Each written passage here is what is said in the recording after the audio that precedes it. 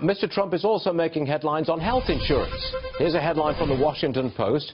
Trump vows insurance for everybody in Obamacare replacement plan. Washington Post as of right now. Joining us, Grace Marie Turner knows a thing or two about Obamacare and its demise.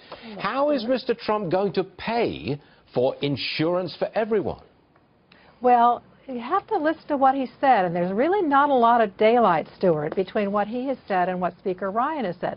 Everyone is going to be able to get health insurance, but that does not mean that the federal government is going to mandate it. We've learned from Obamacare what that means. It brings tens of thousands of pages of Washington rules and regulations. So universal access to care, absolutely we can do that.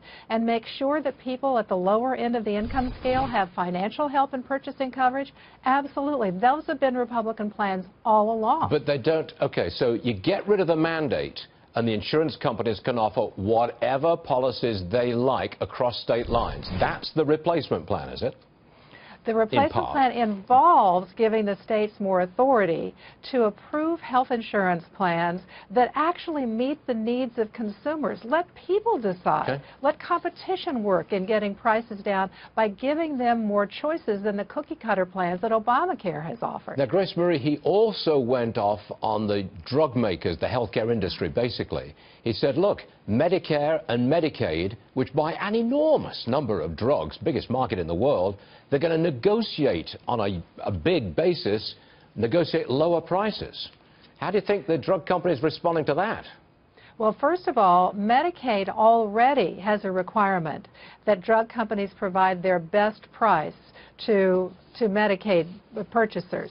But that also involves having to pay a tax in the form of rebates for participating in Medicaid.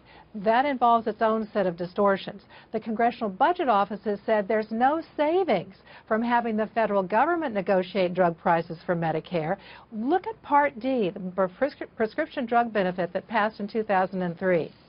That program is coming in at half the expected cost. Drug and prices for the average senior for their monthly premium over 11 years since it started in 2006 have only gone up $6. And that's because private plans negotiate drug prices to offer seniors the best choice of plans.